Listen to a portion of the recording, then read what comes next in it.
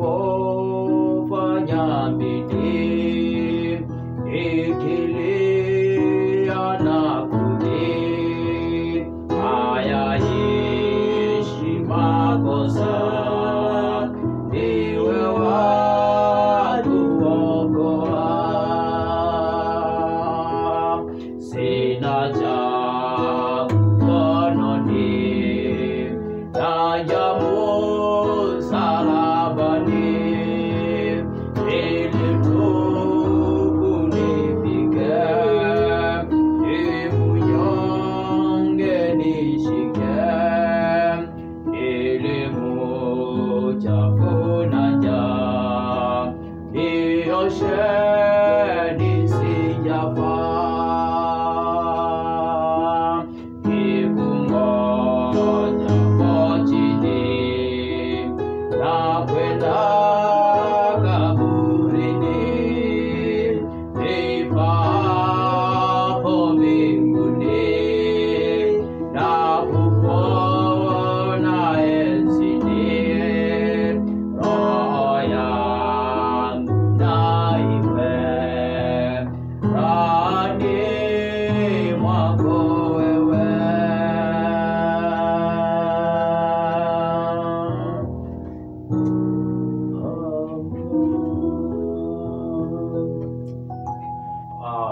My dear viewers, asubuhi ya leo na wasalimu kwa jina la Yesu.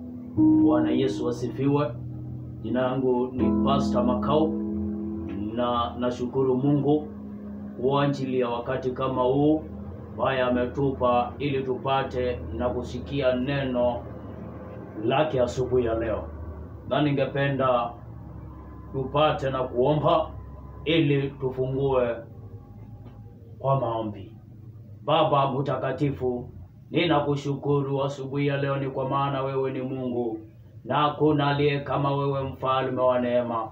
Sande mfalme wa neema, ni kwa ajili ya mtazamaji baya Bwana wa Israeli.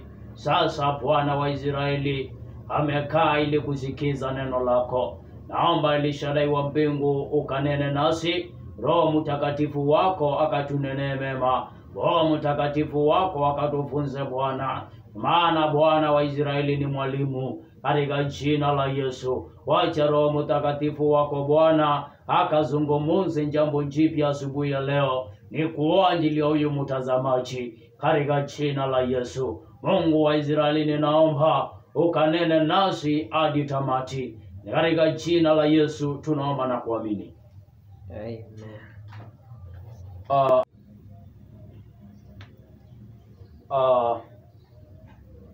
Ningependa tufungue katika kitabu cha Yakobo sura ya kwanza mstari wa 19 tufike mstari wa 27. James chapter number 1 verse 19 down to 27. Na ningependa tusome kwa pamoja na neno la Mungu litubariki. Na nitasoma verse number 19. My dear brothers and sisters, take note of this. Anyone should be quick to listen, slow to speak, and slow to become angry, because human anger does not produce the righteousness that God desires. Therefore, get rid of all moral filth and the evil that is so prevalent, and humbly accept the word planted in you, which can save you. Do not merely listen to the word and to the word and so deceive yourself. Do what it says. Anyone who listens to the word but does not do what it says is like someone who looks at his face in a mirror, and after looking at himself goes away and immediately forgets what it looks like. But whoever looks intently into the perfect law that gives freedom and continues in it, not forgetting what they have heard, but doing it, they will be blessed in what they do. Verse number 26. Those who consider themselves religious and they do not keep a tight rein on their religion is worthless. Verse number 26. Those who consider themselves religious and they do not keep a tight rein on their tongues deceive themselves, and God and their religion is worthless. Religion that God our Father accepts is pure and faultless is this: to look after orphans and widows in their distress, and to keep oneself from being polluted by the world. Verse number 26. Those who consider themselves religious and they do not keep a tight rein on their tongues deceive themselves, and their religion is worthless.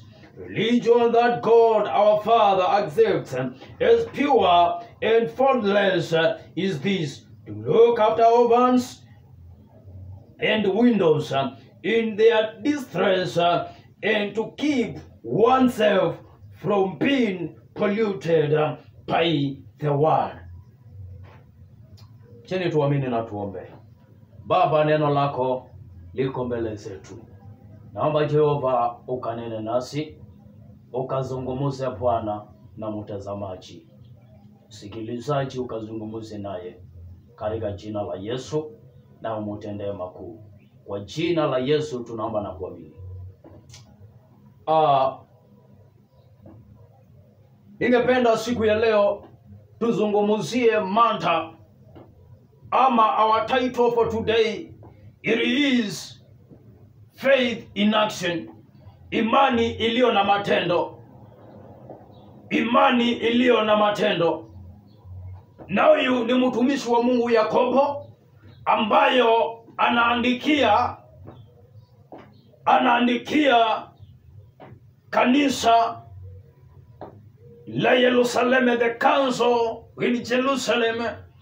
He is writing to the 12 tribes scattered among the nation, wana wa Israeli ambayo wanadhiakiwa na Gentiles, wanadhiakiwa na Wayahudi. Na Yakobo anaandika waraka akiwahimiza kana kwamba wasivunjike moyo, waamini katika Yesu Kristo ambayo ana uwezo wa kuwatoa katika dhiki ambayo wanapitia. Na asubuhi ya leo tuendapo na kutazama katika imani iliyo na matendo, ningependa nikutie nguvu asubuhi ya leo nikikuambia ya kwamba Yesu, ukiamini katika Yesu, huyu Yesu atapata na kukutia nguvu. Huyu Yesu atapata na kukutoa katika hiyo changamoto, katika hiyo hali ambayo ni ngumu katika maisha yako, katika jina la Yesu. Apostle James is helping the people, the Israelites and all the nation to know the truth about God, and he is challenging them to live their lives for God. Waache maisha yao, waachie Mungu maisha yao, ili Mungu akatawale, ili Yesu Kristo akaongoze maisha yao. He is encouraging them to do, hata kama wanapitia mateso, hata kama wanapitia mambo mangumu, wajua ya kwamba kuna Mungu ambaye ana nguvu za kuwatoa katika changamoto za kila aina.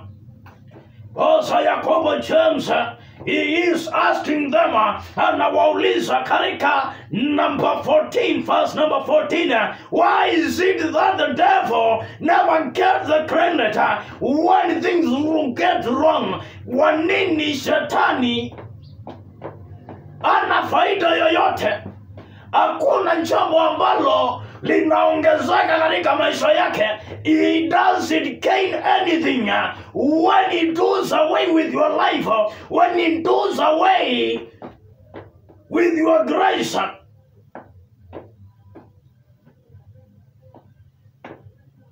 Anawauliza ana kama shetani anawajaribu, kwa nini anabaki kuwa kiwango alichoko ambacho tunaamini he is a loser now and forever. We are more than conquerors in Jesus. When we believe in Jesus, I am more than conqueror. My brother, you are more than conqueror. My sister, you are more than conqueror.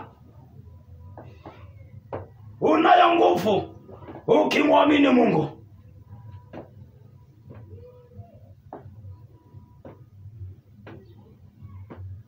Lakini kile ambacho kinatufanya tukae maisha ya kudhaikiwa, ile ambacho tunakufanya tukae maisha ya shida, it is our greed, it is our gluttonous. Ndiposa tunasahau na Mungu. Tunajiona ya kwamba we are more special than our Jesus Christ. We are more special than the work that God has assigned you to do.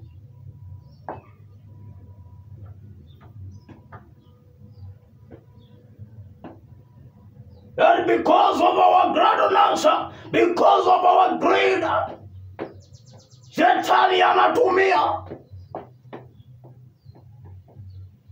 hiyo kiburi chako ili akutumia kuharibu.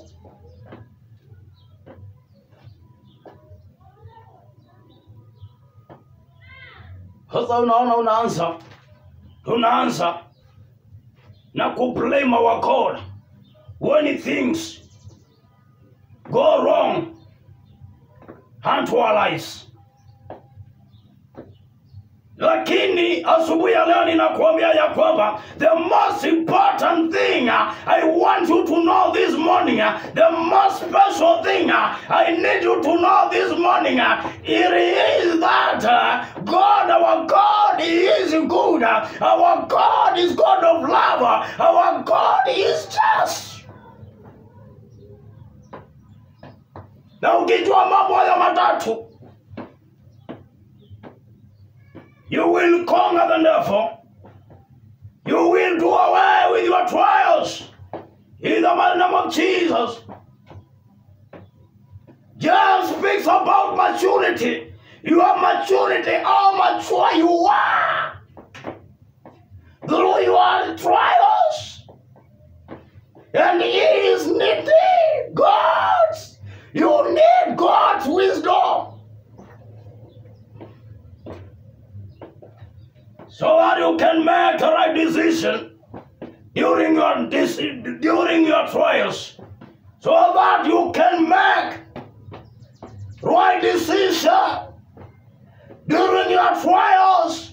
Katika majaribu unahitaji hekima, tunahitaji hekima ambayo inatoka kwa Bwana, ambayo inatokana na neema kuu, ambayo ni neema ya msalaba.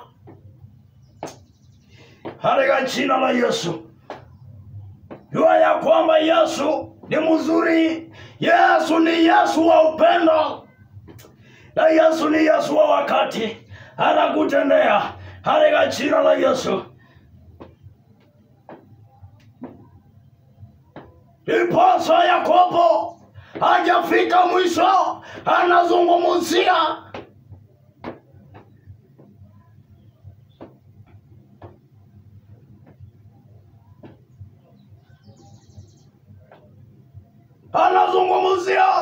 mambo manne ambayo asubuhi ya leo ningependa tujifunze, ningependa uyatambue na ikuongoze wakati wa majaribu, wakati wa changamoto, katika jina la Yesu. Jambo la kwanza, My brother, my sister, you have to have a change in your attitude. You have to have change in your behavior. The way you live, the way you talk, you have to change and live the life of Jesus. Verse number 19 to 21. It speaks about the way you should listen. It says you have to be quick to listen, slow to speak, my brother, and slow to anger. Hagini manchapu unasikiza. You are quick to listen, quick to speak. Oh mama wengi, kukasirika wazee, tunakasirika ovyo ovyo. Maandiko Yakobo anatukataza kukasirika, kuwa wepesi wa kukasirika. Tusiwe watu wa kuongea haraka, lakini tukuwe watu wa kusikiza.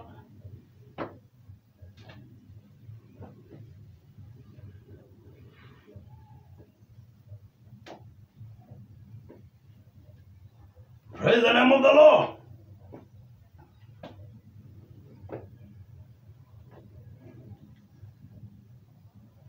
Anger does not show the righteousness of our God. Asira,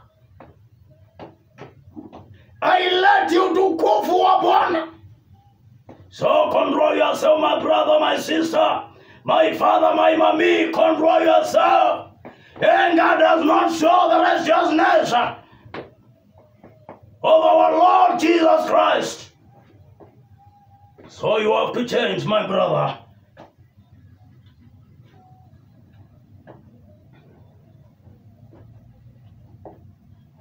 The 12 tribes of Israel, they were angry because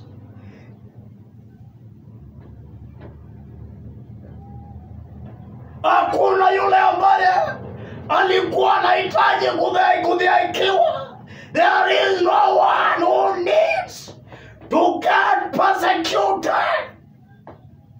Hata wewe hakuna wakati baya unapendezwa na kudhihaikiwa, baya unapendezwa na kupitia changamoto, ila mtu anahitaji kukaa maisha mazuri, maisha ya kupendeza, maisha ambayo ni ya mtu honorable. Injaanza sahi, ilianza wakati wa kanisa la Yerusalemu. As they were meeting, Yakobo akaandika waraka na akatuma ili kuonya ambao wanadhihaki wana wa Mungu. Iwa wewe ni mwana wa Mungu, iwa wewe unamwamini Yesu Kristo, try us. You can do away with them when you believe in Jesus. Faith in action.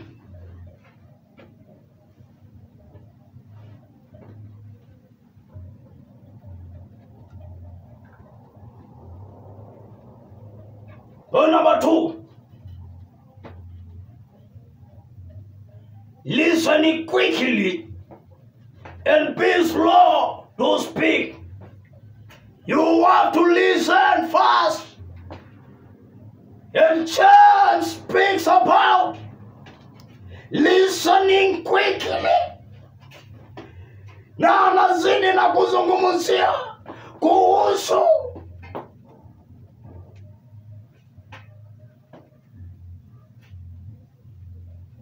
kuwa mwepesi katika kuongea kwako, katika kunena. Be slow to speak. That's why this morning I'm speaking.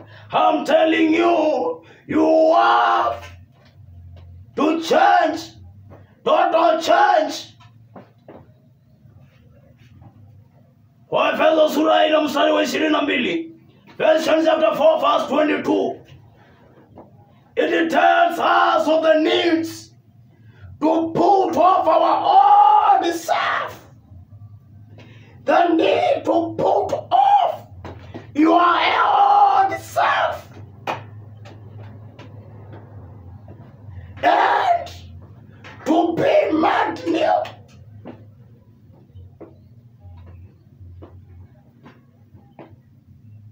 Usahau na mtu wa kitambo, tabia za kitambo, do away with them and be made new. This morning, my brother, in the mighty name of Jesus, James tells us to humbly accept the word planted in you, planted in me. Praise the name of the Lord. Which can serve. You can serve His people. In the mighty name of Jesus. So, this morning, you need a total change, my brother. Point number 3. We need to do more than to listen. We need to do more than listening. James chapter number 1, verse 22 down 25. Do not merely listen, but act. My brother, act. Do not merely listen to the word, but He is encouraging us to act as the word tells us this morning. Do what the word says. Because the depth of our faith is only proven through your action, through my action, through our action. The depth of my faith, it is proven by my faith. In the mighty name of Jesus. Kwa hivyo, do more than to listen.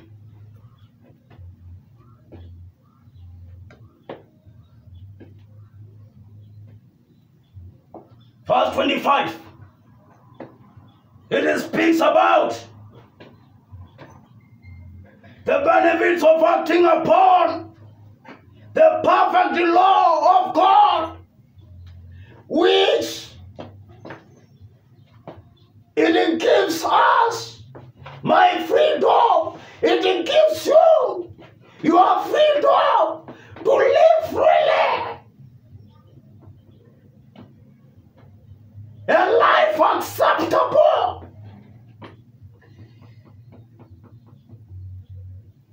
Kama vile Yesu anahitaji tukae. Point number 4. Na hii ndiyo ambayo imekuwa changamoto katika ulimwengu. Hii ndiyo ambayo imekuwa changamoto katika makanisa, katika waumini. Nayo ni, sikiza kwa makini, my brother.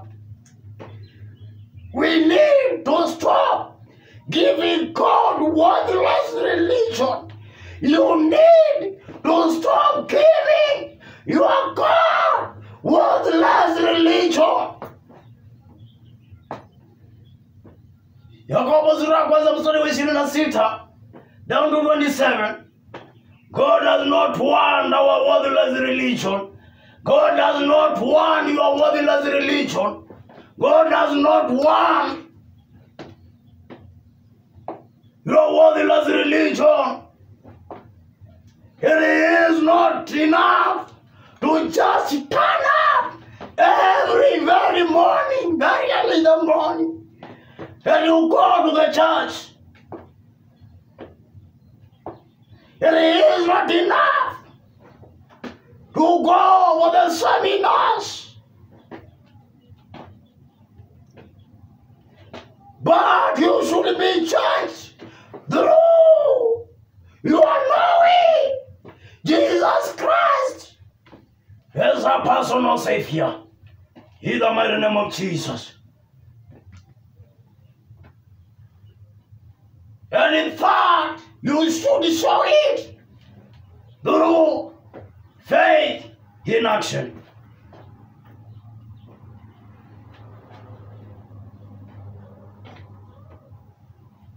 Jambo la mwisho, I would like to tell you this morning, when you have truly accepted Jesus as your personal Savior in your lives, Jesus Christ will transform your life. Jesus Christ is going to transform you. He's going to transform your life.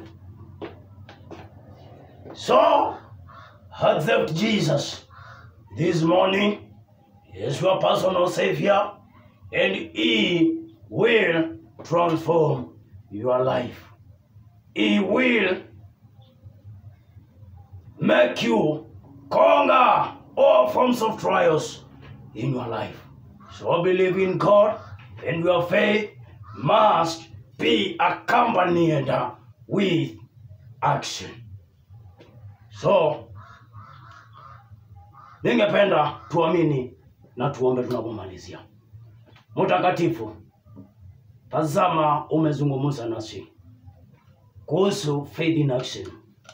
And all Almighty, this morning I pray kwa ajili ya huyu mtazamaji, ili Bwana wa Israeli ukamuokoe na ukampe amani itokayo kwako, katika jina la Yesu. Uliwa Bwana tukuka, uketie mahali pa juu. Kwa maana Bwana wa Israeli, hili neno lako nina imani ya kwamba imebadilisha maisha yetu. Bwana wa Israeli, ijalishi unapitia changamoto za aina tofauti, umetuambia ya kwamba tukuamini. Imani yetu Bwana iandamane na matendo, katika jina la Yesu. Uliwa Bwana tukuka, uketie mahali pa juu. Asante Bwana ni kwa ajili ya hii nafasi.